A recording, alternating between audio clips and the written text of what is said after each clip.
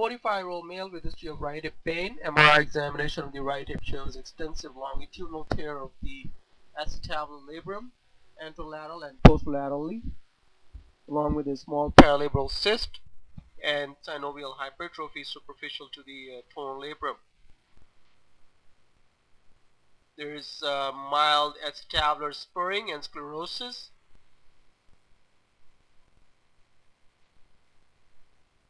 along with chondral degeneration. The acetabulum is mildly dysplastic.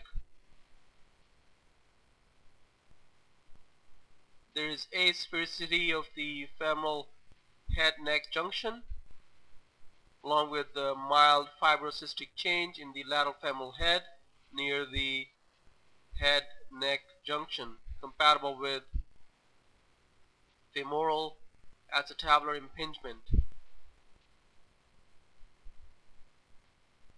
A small focus of avascular necrosis is also seen in the femoral head, as seen on this image with black arrow.